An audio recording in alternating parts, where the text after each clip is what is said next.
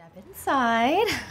We wouldn't want Mrs. Epstein to know everything that happens in the neighborhood. Of course. Hi, Mrs. Epstein.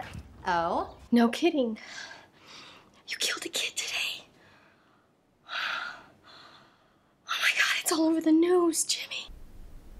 Yeah, well, that kid tried to take my gun. Oh my God. Are you sure you're okay? Elizabeth, come. I've been doing this for 20 years. Come on.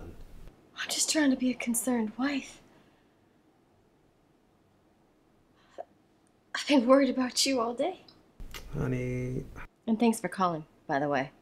Although today's measures may appear extreme, they were necessary to ensure our continued survival. Now, if you'll follow us, we'd like to begin the individual interviews. Thanks to the Ukraine situation, negotiations have stalled. Without a weapons contract, their hostile actions are strictly pro forma. Give the go-ahead. And silent operations alongside the Nationals will begin within the hour. He's gotta be in that building. Let's go find out. I'm gonna have to go back to detox again.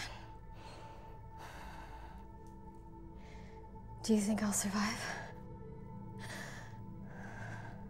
Has anyone ever gone through detox more than once? What if... I don't want to die.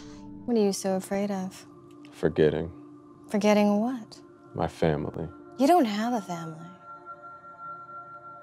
No one here does. If you work here, you are alone. That's the deal. I had a family once. Maybe you should stop living in the past.